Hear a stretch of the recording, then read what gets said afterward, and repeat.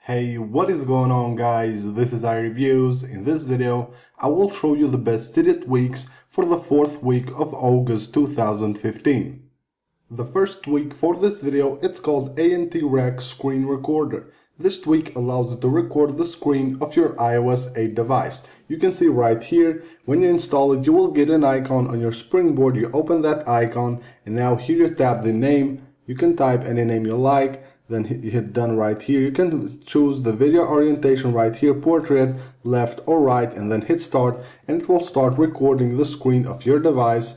Now go back, hit stop right here, and it will stop recording, and it will save that video. You can see it right here.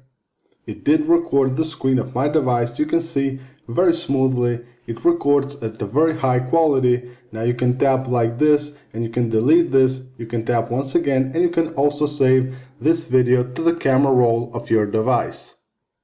The next tweak for this video, it's called PowerColor. This tweak allows you to change the colors of the battery indicator on your status bar. As you can see here, normally you have green. Now we have yellow, and you can do that simply by going to the settings of this tweak. You can enable it right here, then you enable advanced and go to custom colors. Here you have different colors for different percentages of battery. Here you have 20 different colors, each for 5% of the battery, and you can set them like this, and then just hit the save and respring. It will respring your device, and all the changes will be saved.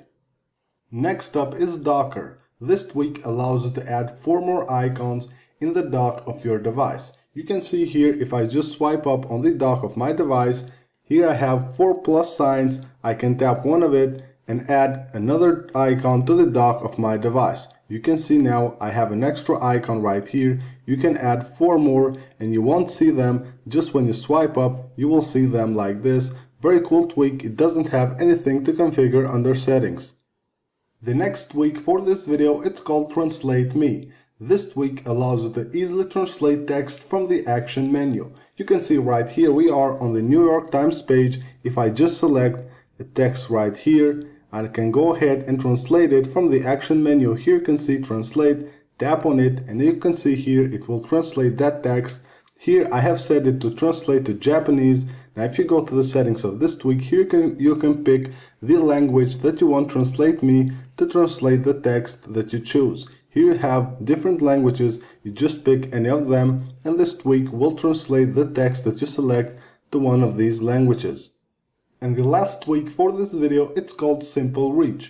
This tweak allows you to choose how much you want to bring down the screen of your device when you invoke the reachability feature. Now normally when you double tap on the Touch ID, it will bring down the screen just a little bit, but this tweak allows you to bring it down more by using gestures.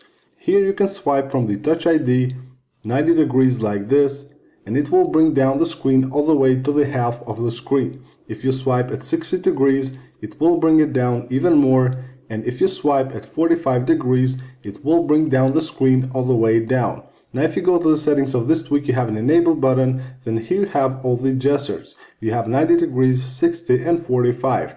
Now if you go to one of them, you can choose how much you want to bring down the screen using that gesture. Here you can see the 2 is the system default, then you have 1, 3, 4 and 5.